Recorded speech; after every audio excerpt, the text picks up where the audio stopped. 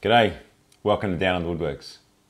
Today we're going to start making a coffee table out of some beautiful reclaimed Australian hardwood.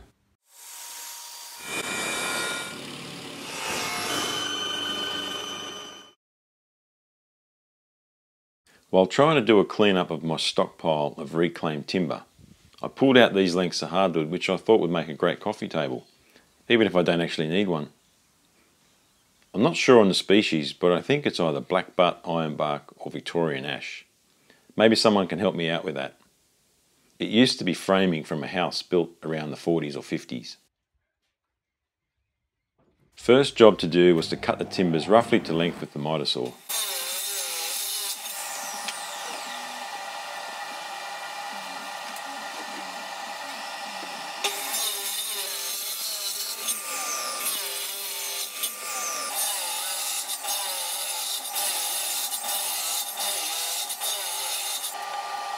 Then on each of the pieces I first flattened one face on the jointer.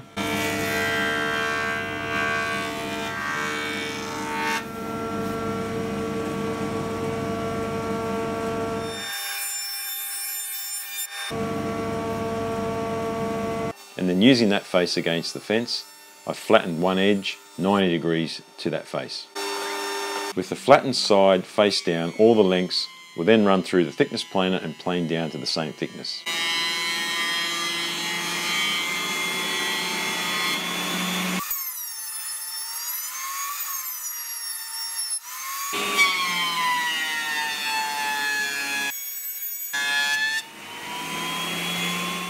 The last milling process for these timbers was to rip them to final width on the table saw.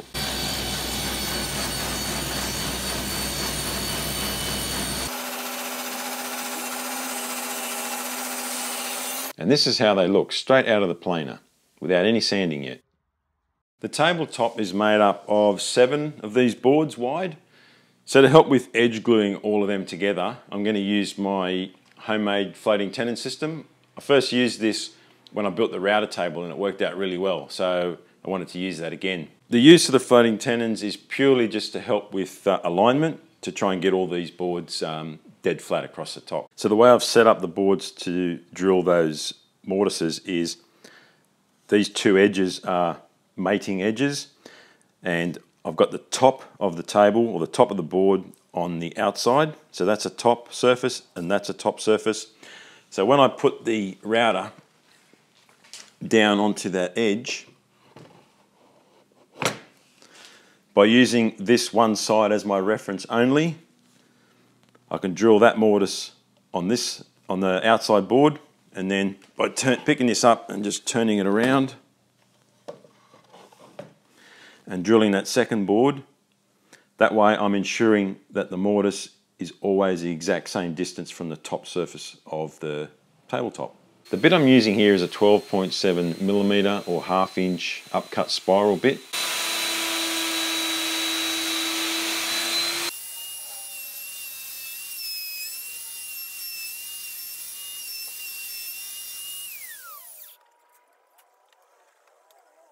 You'll notice I have 2 marks on the mortise jig, which are the outside edges of the bit, and these just help me to line up the jig with the lines on the workpiece. All that mortising sure made a lot of sawdust.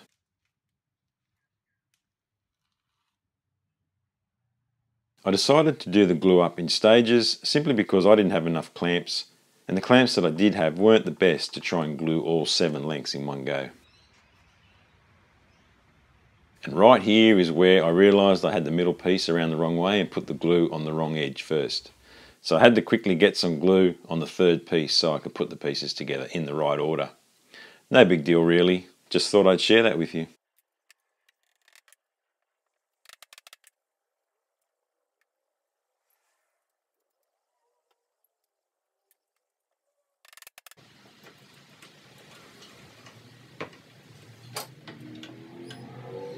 Gluing the top in sections definitely made the job easier, and the extra time was only minimal.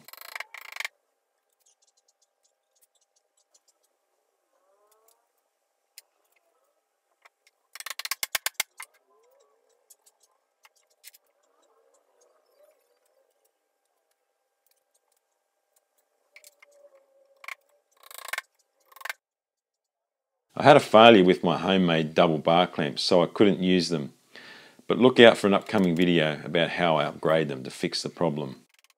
These quick and simple wedge clamps are great when you're stuck for clamps and work surprisingly well, as you can see from that even glue squeeze out.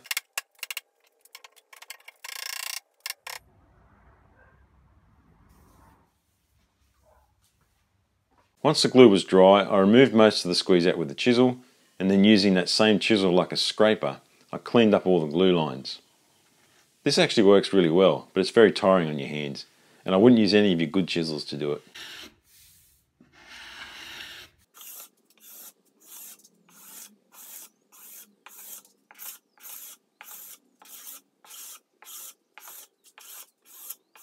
And this was a finished product so far, still without any sanding.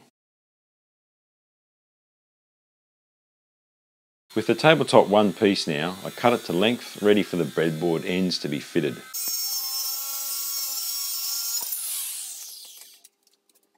I started with the mortises in the end pieces. I marked the centre of the piece by using my marking gauge from both sides to ensure my line was in the centre.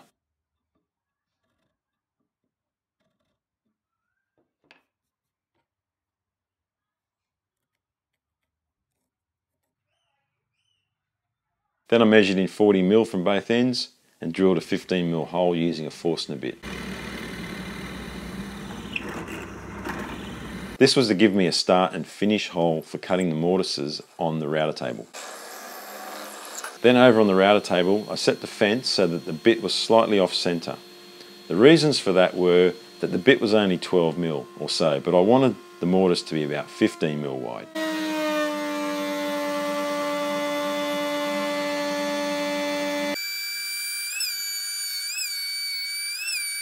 So this required 2 passes over the bit, flipping the piece around for the second pass, which also ensured the mortise was exactly centred.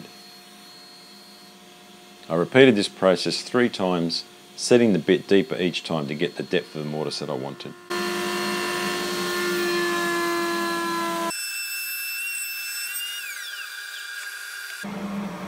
Next it was on to the tenons, and to start I made a shallow cut using the table saw on both surfaces at both ends.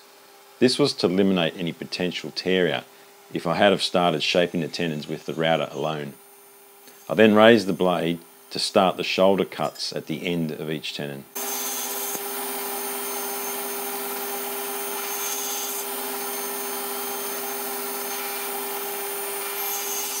I clamped 2 temporary fences to the top and bottom of the workpiece to act as a guide for the router and to ensure that the top remained flat while cutting the tenons.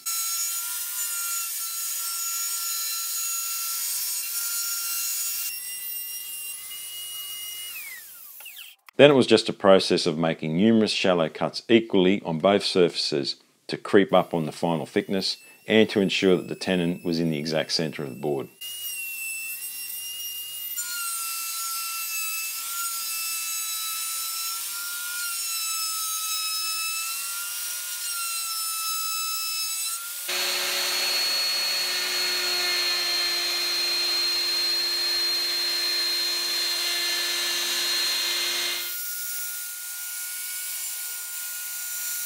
Once I was very close to final thickness, I cleaned up the tenons with a rasp file and a sanding block.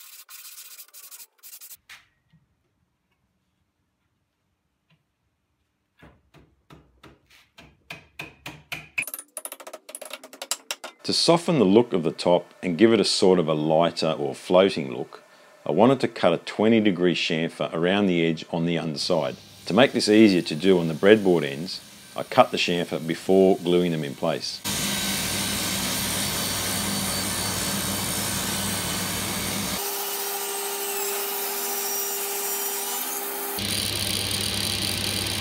To attach the breadboards, I assembled them in place and applied pressure with a couple of ratchet straps. I then drilled 3 holes all the way through the breadboard and the tenon to insert some dowels. A common technique used to attach breadboards is called drawboarding. I won't go into that right here, but you can find plenty of videos about it. I chose not to use that method just because this old timber is so hard, I wasn't sure if I would actually break something. To allow for expansion of the top across its width, The two outside holes were elongated and the tenon on the tabletop has been cut slightly shorter than the length of the mortise in the breadboard.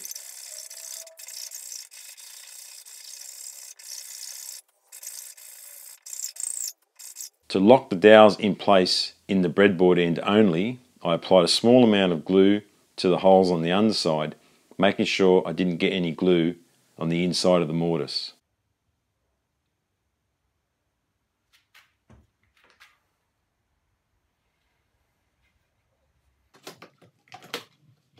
The ends only get glued in the middle to allow for that expansion I mentioned earlier.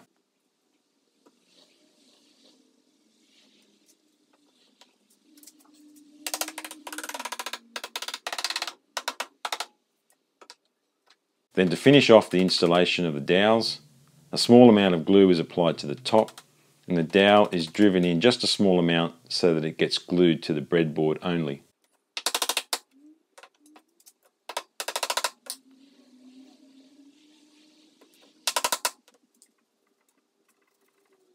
Once the glue was dry, the dowels were cut off close to the surface, ready for final sanding.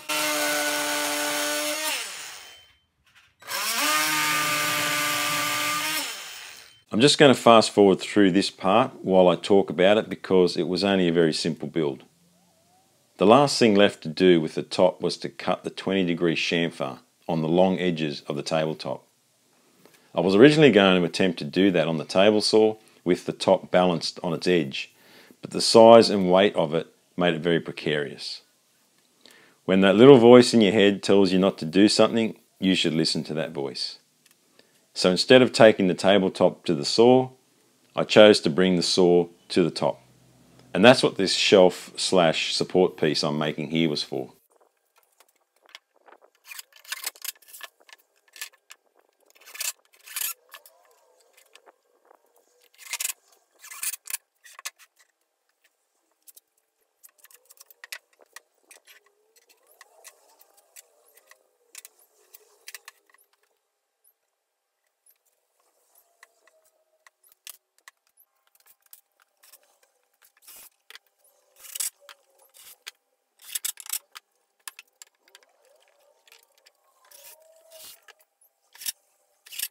And here you can see how it worked and how well it worked out. It was definitely worth the effort to make it.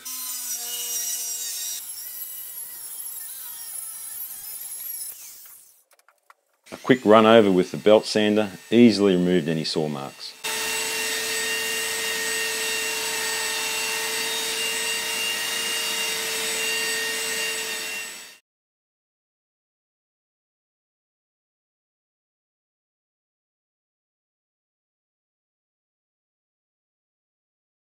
Well, that's it for the top for now, and probably a good spot to leave the video as part one, and we'll go into part two when we build the base.